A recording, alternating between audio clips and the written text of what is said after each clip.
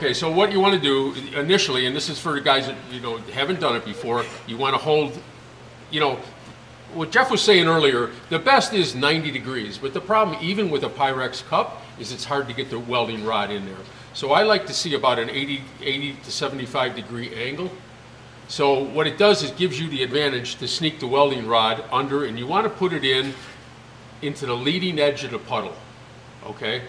So you don't want to come over the top with the welding rod because there's a good possibility you're going to maybe touch the tungsten, and then that's going to slow you down.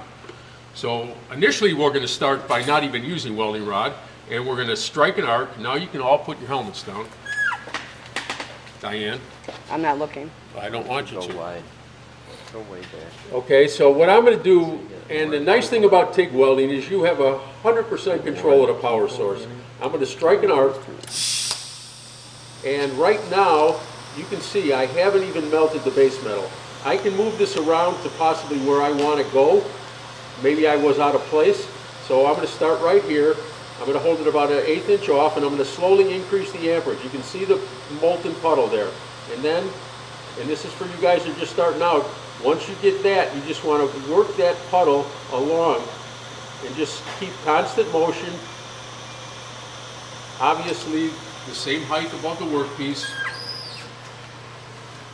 That could use a little more heat there, but that's basically what you want to do. So once you get comfortable with moving the torch along, then the next thing we're going to do, and it's the same exact thing, put your helmets on, down, we're going to strike an arc, we're going to slowly increase the amperage, and then you can see the molten puddle, and from there you're just going to add the welding rod to the leading edge. It's actually very simple. Try to just keep a steady flow across the workpiece of the base metal, and then slowly, do not move your torch like if you were extinguishing an arc. Just keep it over the workpiece, slowly let your foot off, and there you go. And at that point, if you're comfortable with that, then you can start doing a butt weld, and we can go a lap weld or whatever you want to do. You want to show the Post flow. post flow? Sure. Right now, post flow set at 6.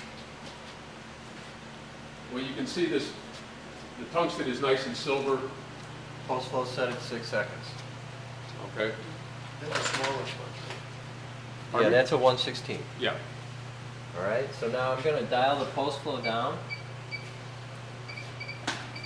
I'm going to set it to 1.5 seconds. He's going to weld just like he did. And you'll see the effect it'll have on the tungsten. And you'll see the effect on the base metal.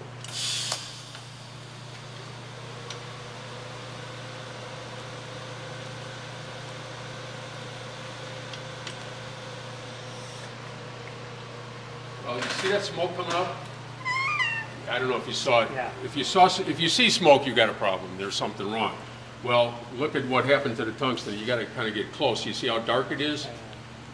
You see it got black? Well, obviously, if you have that problem, you know there's something wrong. So you have your